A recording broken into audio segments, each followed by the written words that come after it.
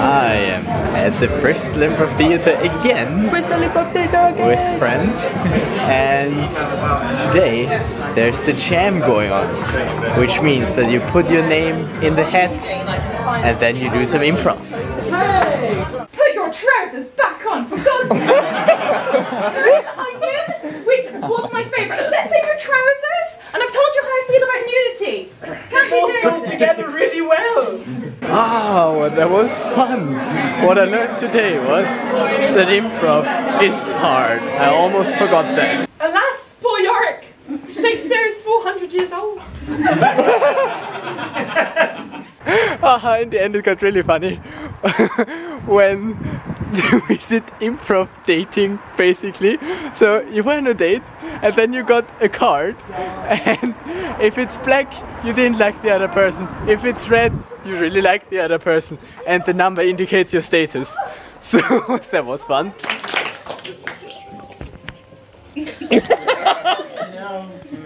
I could teach you a lot of stuff. Yes, I'm a teacher. Well, yes, I did know that, but it's always the education part that interests me. Actually, I've always thought that a mind is much more sexy than a body. But you need to have a sexy body to obtain a sexy mind. Yes.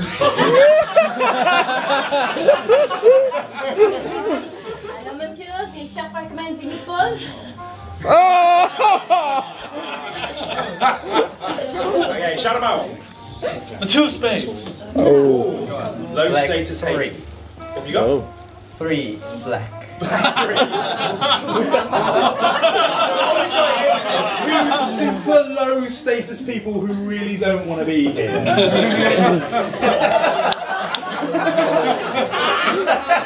So I want to see a lot of mumbling, I want to see a lot of shifting.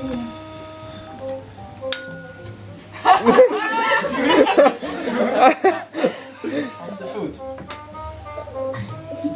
Has arrived, yeah. Would you like to order? You enjoy the Improv Jam? Always.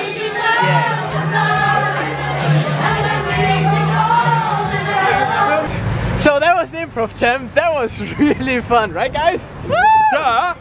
See, if you say something and people cheer, it usually means yes. You need to get used to that. That's an English thing. We basically just cheer for everything. Right. Okay, where are we going now? Union karaoke. Ooh, Because yes. Because yes. Because woo!